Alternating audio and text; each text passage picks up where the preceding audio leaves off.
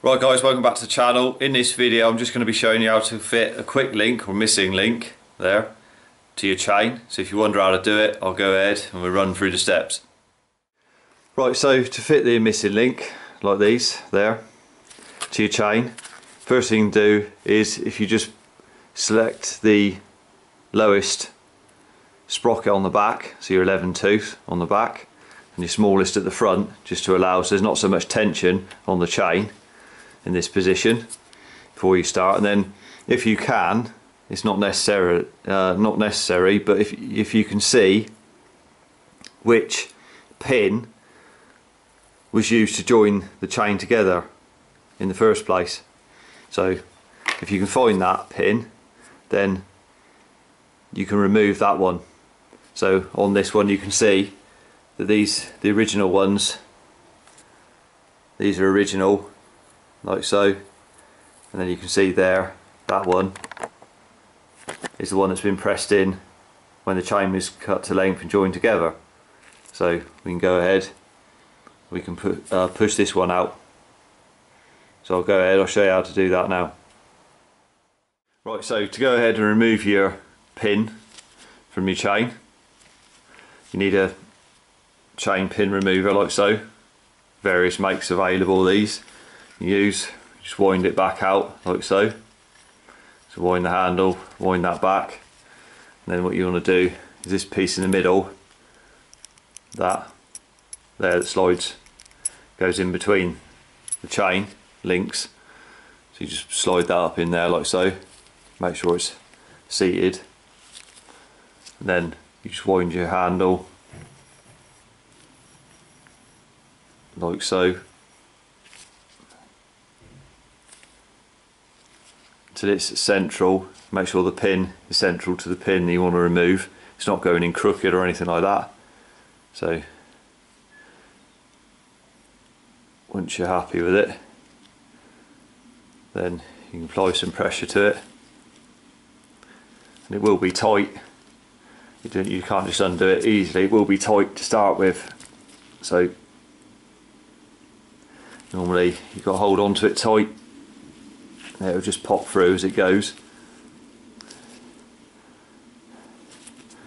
If it needs readjusting, just take it off, readjust it again, make sure it's going through, you're pushing out nice and square.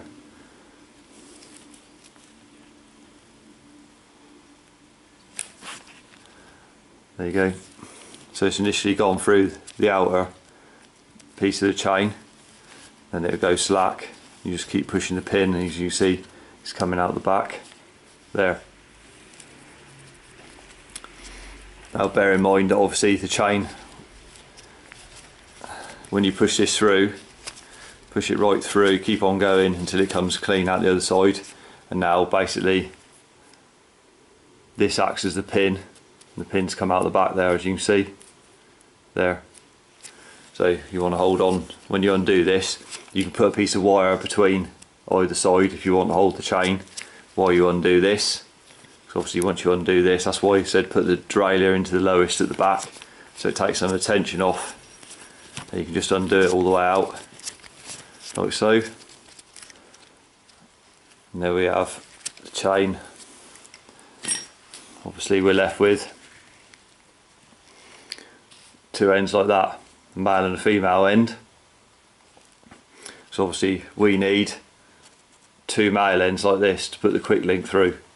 So this end stay like it is, the male end, so we can let that go, let it hang, and we want to do the same with this pin here to remove the two outer parts of the chain, so we're left with another male end. So you have to do the same thing again, get your tool again, wind it back out, place it over there like so, do it back up until you're happy that it's going to push the pin out nice and straight.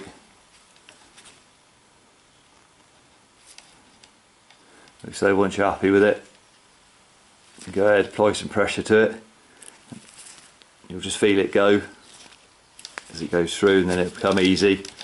And you can just push the chain link pin out of the back of the chain, like so, and back your tool off, like so. And there we have it. We've got 2 male ends, like so.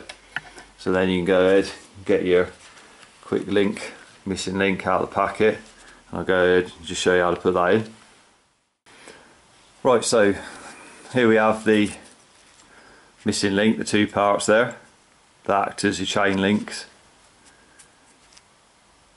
And what you need to do is get yourself a pair of quick link pliers, missing link pliers like these, like so. They come in various makes, various styles. Some of them come with 3 of these on them, and some just have 2. So what you want to do is get your parts of your chain. You've got one side, then all you do is clip that in to your chain that side, and you can leave it hanging. Get your other side, put this on the opposite side, pop that in like so. You can just hold on to that like that, and then get your other end of your chain like so. Now you're going to be pulling against the derailleur spring, as you can see. Put it together. Then what you want to do is the holes are elongated, as you can see. So you start in the bigger part of the hole, like so, so it clips in like that. And same on the opposite side. Then once they're both together, like so, you can pull them backwards, and they go into the smaller part, stops them coming back apart. Now, some of them are tighter than others. Some of them you couldn't just pull it together like that. You need the pliers, and what you got to do is open them out like so and put it either side of the link, like so. Then open them outwards, so effectively you're starting slightly in, and open them, and it'll pull the quick link together. And then to take the quick link apart with these pliers, just put it either side of the link, like so, and then squeeze the pliers together.